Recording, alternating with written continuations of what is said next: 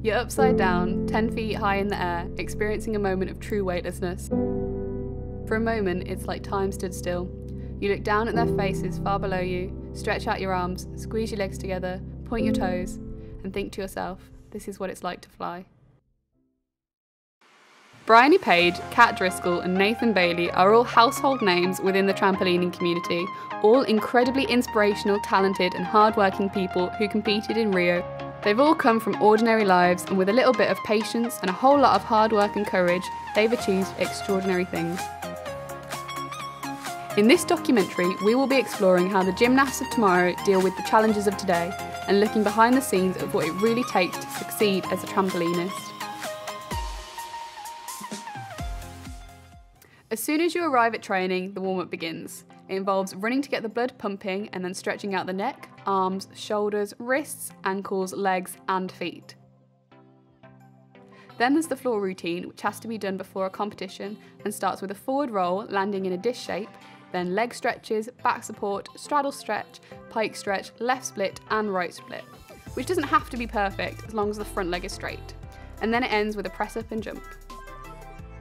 The trampoline warm-up consists of 50 back bounces, 10 tucks, 10 pikes, 10 straddles and then 20 straight bounces with the arms up, 20 out to the side, 20 straight in front and 20 straight down.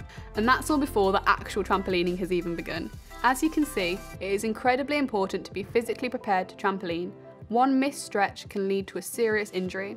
It also helps to build up the muscle strength, stamina and flexibility needed. Before actually beginning a routine, you're allowed 6 bounces, so it's important to make the most out of every jump and get as much height as possible, digging your heels in, pointing your toes, arms up by your ears, pointed fingers and a tight body.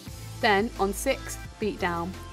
A beat down is the process by which the trampolinist changes the arm action used in straight jumping in order to set up the ideal take-off position for the start of a single skill or routine.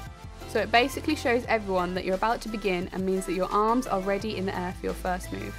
Learning an impressive move, such as a somersault or a crash dive, can be tiring and requires so much patience. Each time you'll be given more and more corrections. You'll do it with 2 coaches supporting in a mat, then 1 coach supporting in a mat, then 2 hands free, 1 coach and a mat, then a coach spotting with a mat, then just a mat, and all before you can do it on your own. This is because the coach has to be 100% sure that you can do the move without injuring yourself. So basically it means doing the same move over and over and over again. As I said, trampolining requires a lot of patience. Courage is also essential, launching yourself meters high into the air and relying on the power of your feet to get you around. Knowing that even the tiniest thing can go wrong and mean that you completely lose control and potentially cause yourself a serious injury. In the training, majority of the moves are landed wrong, but trampolinists always have the courage to stand up and try again. To avoid any serious injuries occurring, a lot of precautions are put into place. There is a crash mat at each end of the trampoline, as well as on the floor surrounding the trampoline. Then there is always 1 or more spotter, which is someone who stands beside the bed and gets ready to catch the gymnast if they fall. We also have safety mats that are pushed in after a move or at the end of a routine, particularly if it's a new skill or the gymnast doesn't feel confident. These mats provide a soft landing and also kill the bounce so they don't go flying back up into the air. One of the best things about training at a club is the people.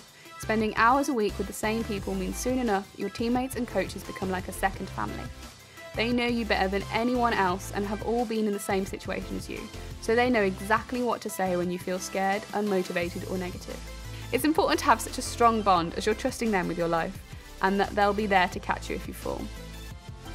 The most powerful thing in any sport is your mindset, PMA, positive mental attitude.